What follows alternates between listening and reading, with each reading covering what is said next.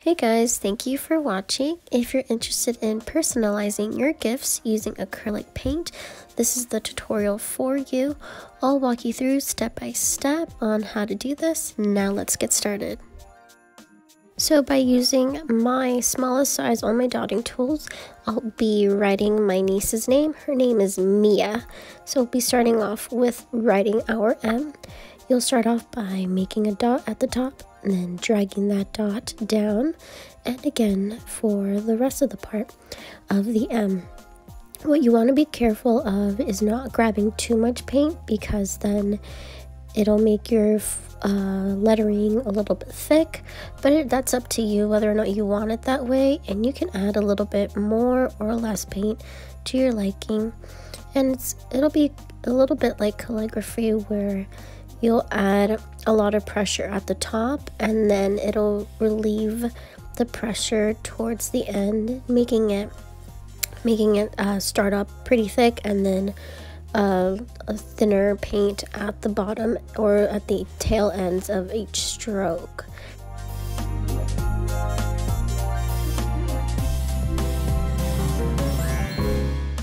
Now what I'm doing here is just adding some accents to my lettering. I'll be adding some dots to each end of my letters, creating a bubble look, kind of what we used to do in grade school. I think this ties it all in, especially if you've messed up a little bit. You can just hide your mistakes by creating these dots.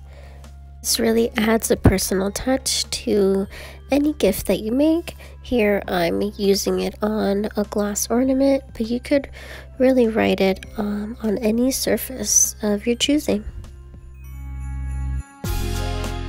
Last thing we're adding is the year. So we are in 2018, so you'll see me writing the year here. I want to let you guys know that I did have a difficult time with my numbers, especially writing out the number 2, and also writing my S's. I think it's a bit difficult trying to get the hang on how to spread out your paint, but all within practice. Again, this is just for fun, and it adds a really cool touch to any gift that you make. I hope you guys enjoyed this tutorial. Until next time.